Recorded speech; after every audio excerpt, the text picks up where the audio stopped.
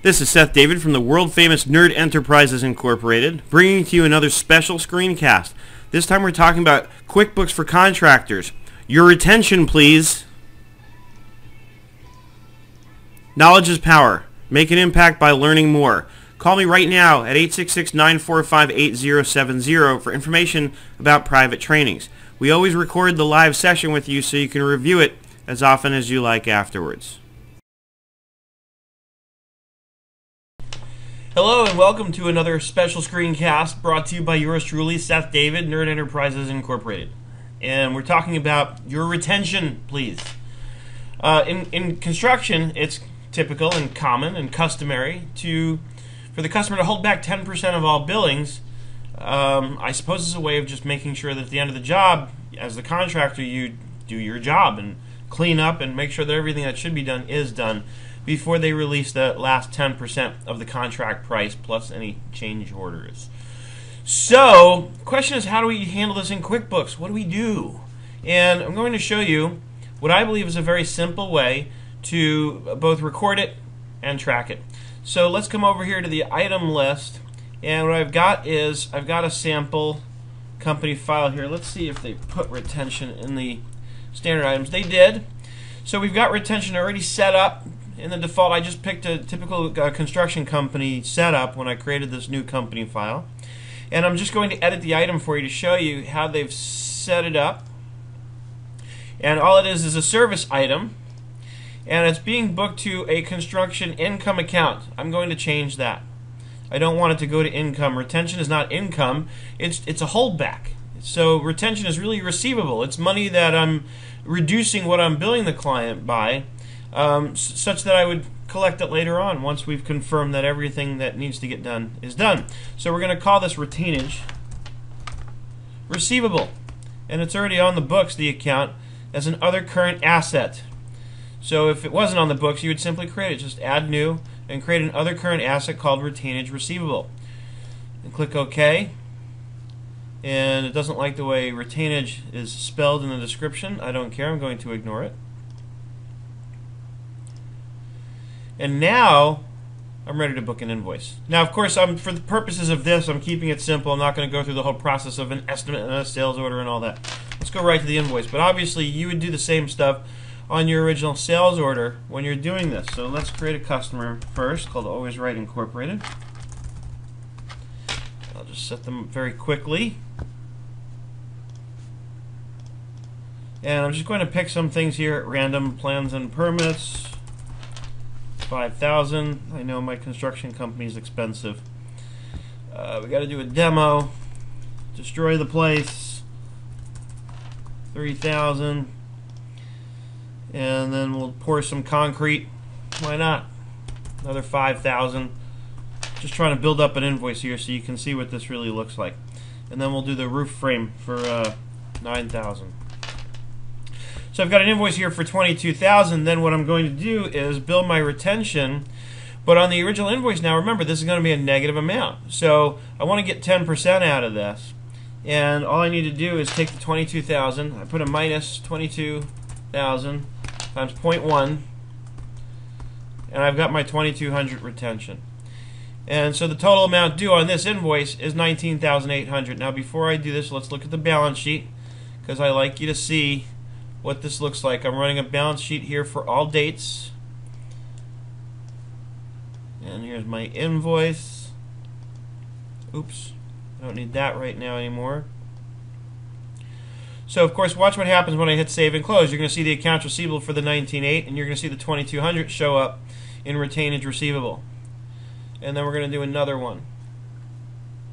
It still doesn't like the way I'm spelling retainage. Refresh the balance sheet. Yes, I always want you to refresh it. So now I've got, just like I said, my receivable and my retainage receivable. Now let's do another invoice for another customer, because I want you to see then how to sort of set up and create the report to make this easy to track. Because the question comes up, well, how do I track it? How do I remember? And the way you remember is you create a standard report that contains all the retainage receivable, so that every time you're closing out a job, then it should become part of your practice. It should become part of your procedure to check the retainage receivable account and make sure that that customer has paid everything in. But I want you to see what it looks like with more than one customer in there. That's my whole point here. So let's create another customer called Never Wrong Incorporated. These guys are really negative. We'll add them quickly. Okay, and I'm just going to, for their purposes, I'm just going to save time and put one line item here, 25,000. Or, yeah, 25,000. And then we'll do their retention. If I could type, it would be useful. Minus 25,000 times 0.01. Tab key. So there's my $250 of retention. I did not enough. Minus 25,000 times 0.1. 2,500. So now, of course, when I save this, my receivables are going to go up by another 22,500, and my retainage receivable is going to go up by another 2,500. Save, ignore, and there's my 4,700. So now here's the report we want to create. And before I even do that, let's go to reports. Let's go to memorize report list, and we'll create a new group. Well, I'm not going to get into all that now. Let's just create a. I'll put it in the customers section. So we'll double click this retainage receivable, and as you can see, the problem with this is that I cannot see very clearly, you know, what the history is on retainage for a specific customer. It's clear enough now because there's still only two, but the point is, in the total by, I want to choose this and choose customer. That way I can see very clearly which ones owe which amounts. Change the header here. Call it retainage receivable.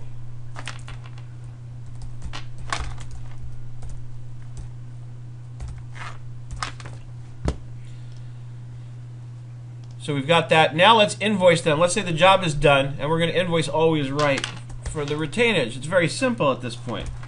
I bill always right, and I'm not going to bother with all this. I put retention in here, and this time it's just positive. And they owe 2,200, and I would know that because at this point I'm looking at this report. And let's memorize this report, and we'll save it in the report group called customers, and we'll say OK. So now, and I always like to add this one up to the icon bar. Always add your memorized report list to the icon bar. And I don't recommend using the report center. Just go right to this report list. To me, this is much easier, or quicker, I should say, to navigate. So that if I was doing this from scratch now, all I would do is come over here to memorize reports, come over here under customers, retainage receivable, double click. There it is, 2,200 is the number. And of course, watch what happens when I hit save and close. This will now essentially transfer back in. Where's my balance sheet at?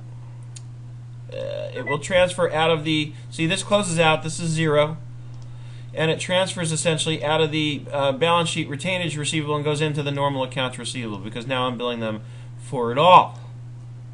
And that, my friends, is how you handle retainage. It's the easiest, simplest way to handle retainage. Again, the key to this at the end of the day is just setting up the memorized report. After you've linked the item to the balance sheet account or changed it, just go to Memorize Reports and run your report, retainage receivable. And this should be a standard procedure every time you're closing out a job or every time you're going to invoice a client. Just get in the habit of running this report. I do stuff like this all the time. I don't have retainage in the accounting industry, but I do charge retainers from my clients, and it works exactly the same way. Where, well, not exactly the same way. I have deposits on account from customers, and I use a very similar report structure and procedure in terms of running that report every time I'm doing my billing, to make sure that I've accounted for any deposits received from customers, and this way I know in my case to look at the comparable report to this on my books, and where it's appropriate, I book the journal entry to take it out of deposits and apply it to their invoices. So here it's the same concept. It's just a matter of bringing it into your daily procedure daily or however often you do your billing, but bring it into your billing procedure to, and I've set it up this way so it's in 2 clicks. Whenever you're doing your billing, just go Memorize Reports, Retainage Receivable. Very, very simple. As always, if you have any questions, email me, Seth@nerdenterprises.com. Visit me on the web at www.nerdenterprises.com. Visit our knowledge store at nerdenterprises.com/knowledge. Because if you like videos like this, then you're going to love what I've got in my knowledge store. I've got full-length classes you can download. We've got our cash flow projections. See what's new in QuickBooks 2012. I've got my accounting for real estate site. Got lots of stuff in here. And of course, as always, if you like this video, if you found it helpful, or again, if you have questions, please feel free to post your comments and questions on the YouTube video directly or in the blog, wherever you are when you're watching this. Post your comments. I love to get them, and I can't wait to get in and post my replies to them. I hope you're having an absolutely fantastic day, and I do look forward to seeing you on the web.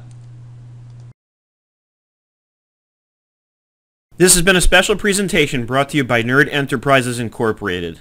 QuickBooks for Contractors. Your attention, please. Knowledge is power. Make an impact by learning more. Call me right now at 866-945-8070 for information about private trainings or consulting. We record the live session with you so you can review it as often as you like afterwards.